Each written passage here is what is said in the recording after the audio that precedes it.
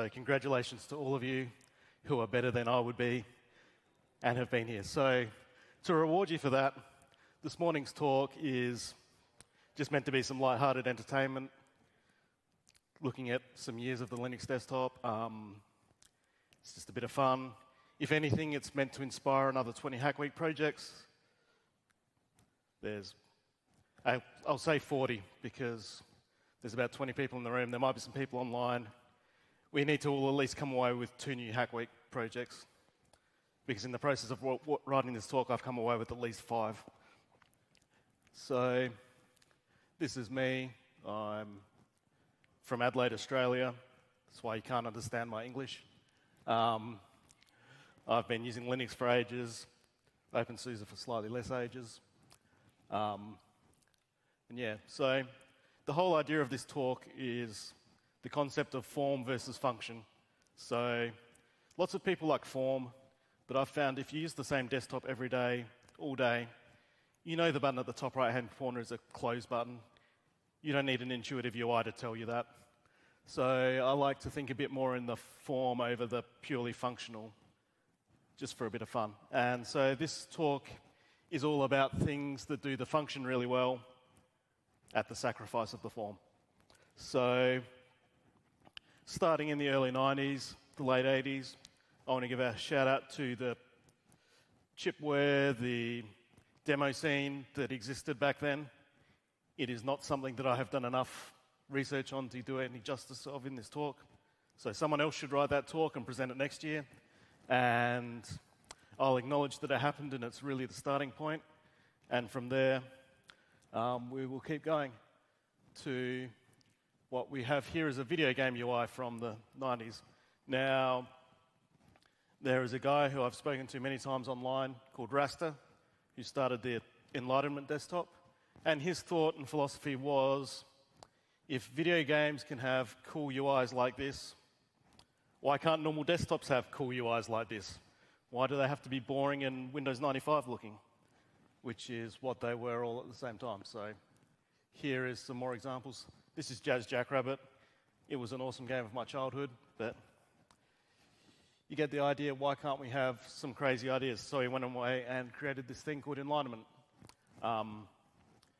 E16. Now, thanks to the joys of open source, enlightenment, which was first, I think E13 was released in 2019, in 1999, when I was still in primary school. But there is still a package in openSUSE. We can still run it, so we get to have some fun with a live demo. And even better than that, there is this website at the top, which has about 160 old themes that someone has put together for our enjoyment this morning. Then this second command is how I'm actually doing this. So it's creating a virtual X11 server inside my X11 server, and then we can run E16. And here is some themes we'll look at, maybe. But here is E16, or this has the E13 theme. You can see we have these, it's pretty small, but you can see we have these cool window borders. And everything looks fun. And so we have a bunch of themes here. 23 ounces of glass. You'll have to ignore the fact that I don't have it configured properly. But so look how cool these UIs are. And we can have more. What was the next one?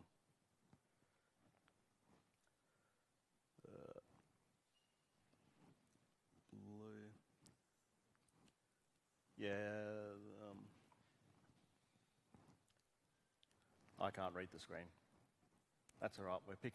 We're jumping ahead, and we're going to pick some random ones because I can't read the screen. But anyway, the point is, back at this period of time, we had Windows 98 and Windows 98 UIs, while in Linux, you could have these cool fancy things, and that was fun. And we've gone somewhat backwards from there, I think. So let's have a look through a few more.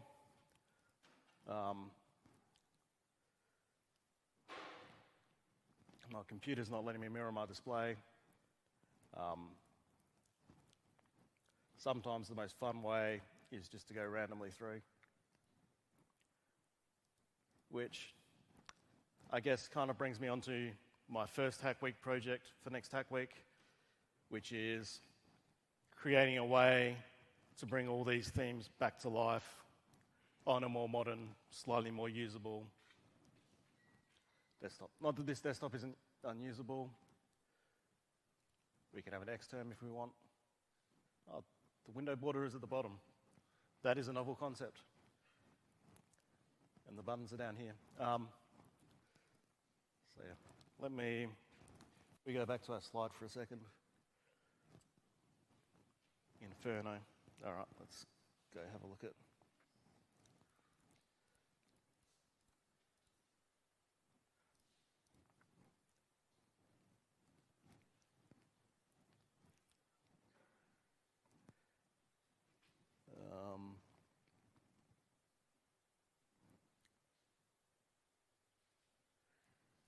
I can't read the screen over there. Let's have a look. Where is Inferno? This is a really well organized talk. The text doesn't even render on this projector properly, but now I can see it. Here is Inferno. Yeah, this is a good one. Why have boring rectangular window borders when you can have this?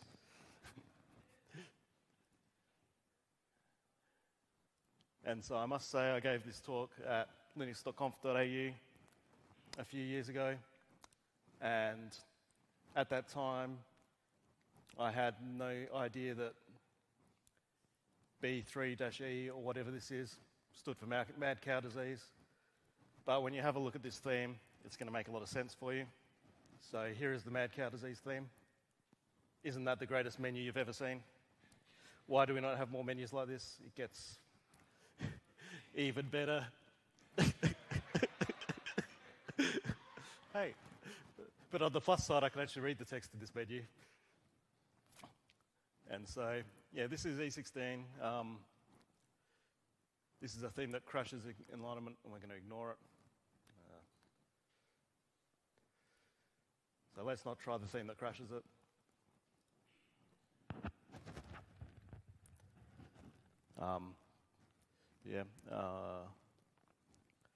So yeah, this is E16, and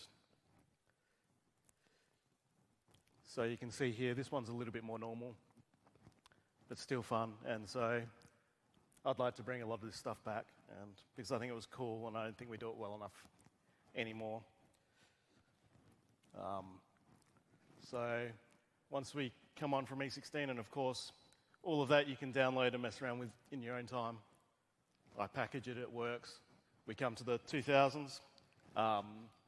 This is when I started using Linux a lot.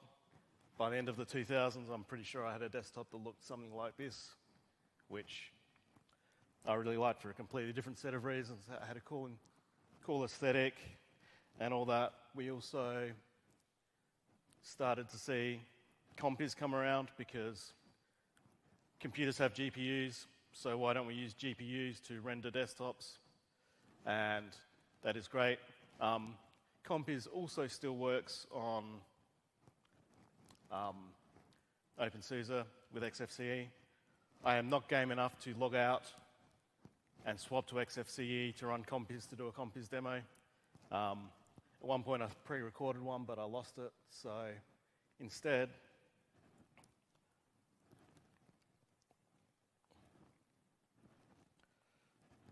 without the pretty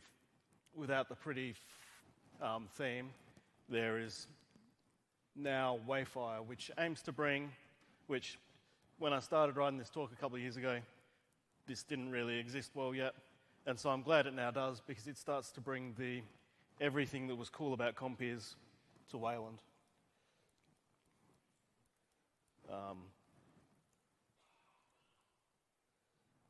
When you have keyboard shortcuts inside keyboard shortcuts, not everything always works.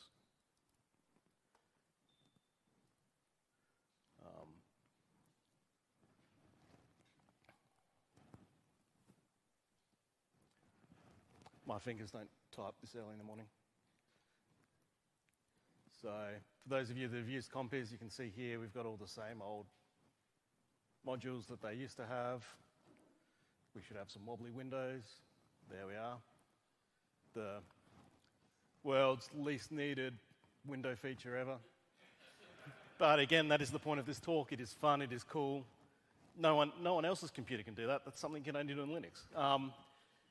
So beyond the cool features that it introduced, for me personally, something it introduced that I still use is the 4x4 grid of virtual desktops, which you can see I have here in enlightenment. So coming in with all the fancy animation effects, they did add some useful things.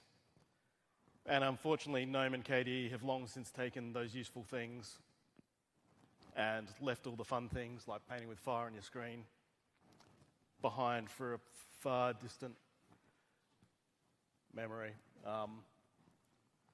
So there is a desktop cube here, but the keyboard shortcuts are fighting each other, and so I don't think we're getting a desktop cube this morning, unfortunately. But anyway, this is Wayfire. If you want Compiz, but you like Wayland, that is for you. If you like Compiz and old stuff, XFCE, install the Compiz packages, you'll be great. And somewhere here I have some slides. This is a screenshot of my personal desktop I found from like 2009. We have the funky clock widgets and CPU monitors and all kinds of cool stuff you used to be able to do. And for me, yep, some more themes. And for me, this is one of, I think we've only gone backwards from here, but I'll leave that for the end. And so then after the 2000s, naturally we come to the 2010s. And in the 2010s, unfortunately, in the Linux world, people stopped doing as much cool, fun stuff. Everyone decided we should have tablet interfaces. Everything should look slick and polished, which for some people, that's great.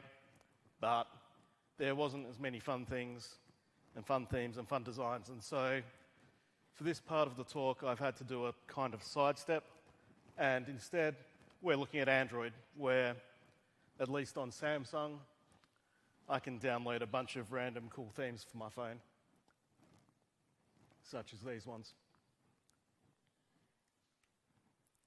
Because gold cogs, who wouldn't want it? It's great. It's different, it's unique, but it's not Linux. Now, I've kind of gone through a year group by year group by year group, but now I've got a few special mentions because one thing that's been consistent throughout those times is the usage of popular culture to make random obscure things. Or even, in the case of Hannah Montana OS, an entire operating system dedicated to popular culture because we can. It's quite a reasonable thing to want. So if I fire up a terminal here, and then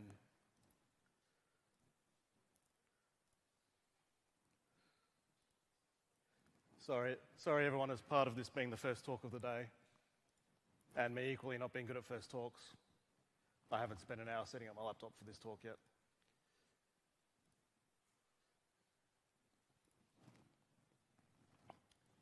We'll go even bigger.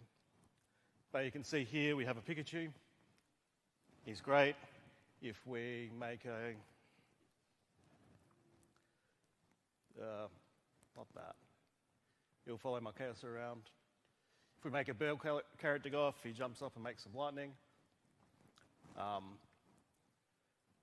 And we get this cool yellow. But if Pikachu is not your thing, then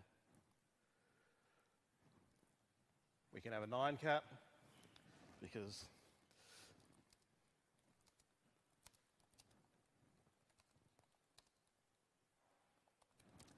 this is exactly what you want to happen coming across your screen while you're typing. And we have some beautiful rainbow selections. All right, now, this is either going to work fantastically or it's going to crash my laptop, but this is an animated wallpaper that's been around for the best part of, that's the wrong box, the best part of 10 years. So you have to think when everyone was using Windows XP, if you used Enlightenment, you could have this fantastic animated wallpaper. And who doesn't want that? Who doesn't want a Star Destroyer flying across? These are assets out of an old Star Wars game that someone has turned into an animated wallpaper, and at some point that Star Destroyer will come back again. And we'll just leave this running because this used to run 100% of your CPU, which is also exactly what you want from a wallpaper. These days it's a little bit better. Oh, we only get it on that window. That's a bit of a shame. And so, because I maintain lots of things in this area, because this is obviously an area I care about, I forgot I put this slide in, but it's here. So we've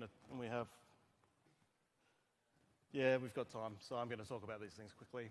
So there's the Conky system monitor, if you want cool looking graphs and stuff like that. There's the variety wallpaper changer, which allows you to download wallpapers off the internet and change them every 10 minutes. It's what I tend to do normally because I get sick of looking at the same thing every time. I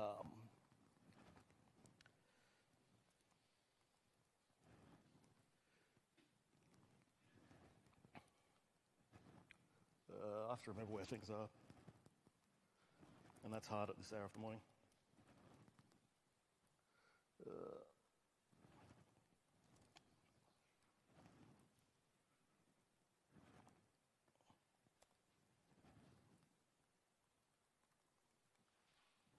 Hang on, I should be sensible. If I type Conky in my search history, that's where I wanted to go. Yes, this cursor is as hard to figure out what you're doing as it looks like it would be.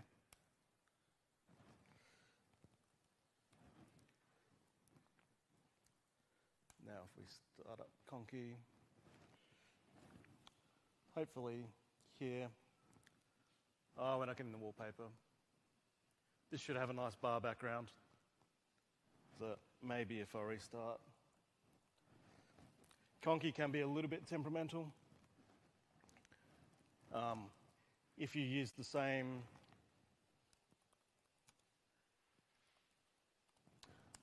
if you have the same screen setup every day, it works well. If you try to run it on a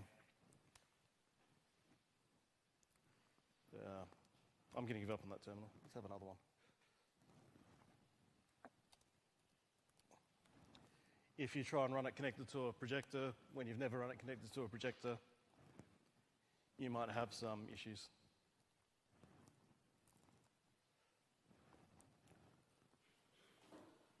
There we are. Now we have a bar. The fonts are wrong, but you kind of get the idea. This is the wrong resolution. We get a list of processors. We have these nice curly graphs telling me how much of my disk space I've used. Somewhere over there will appear a massive CPU graph after about 5 minutes. And so Conky's fun for doing things like that.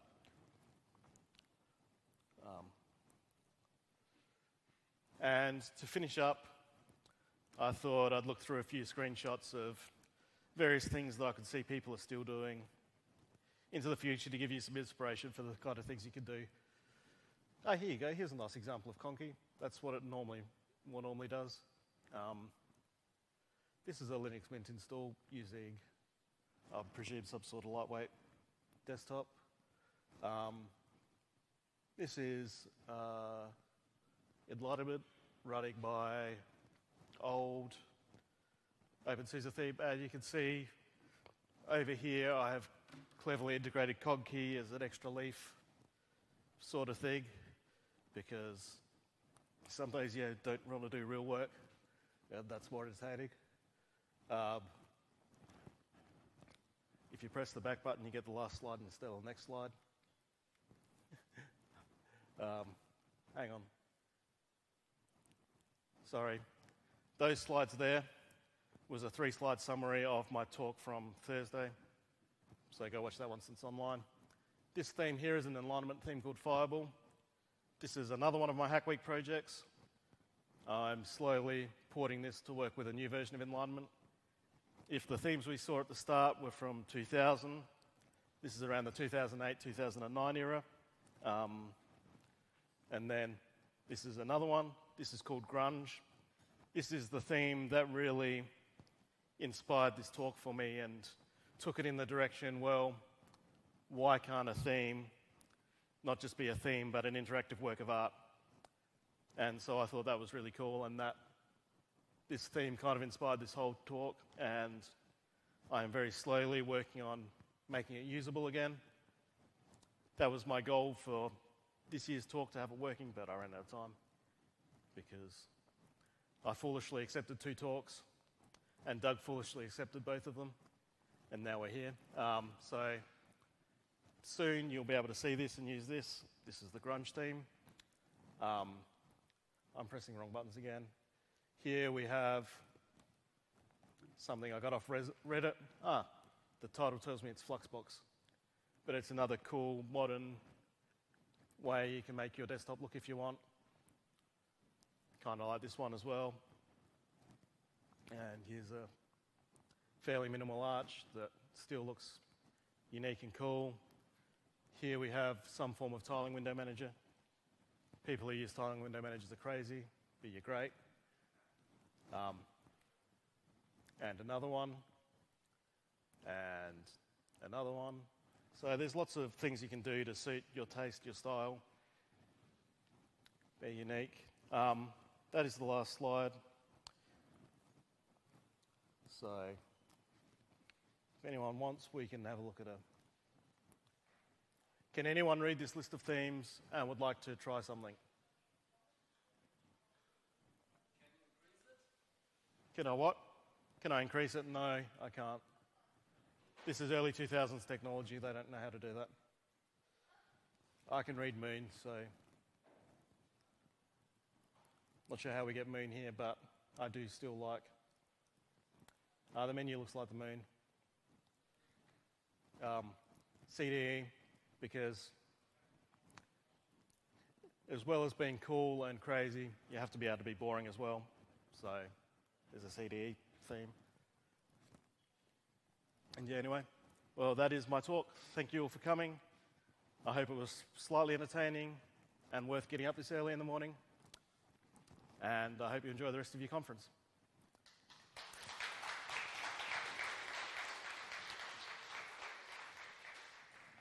Is there any questions? I'm not sure this is a kind of talk where you can have questions, but if someone has, you can surprise me. All right. Thanks, everyone.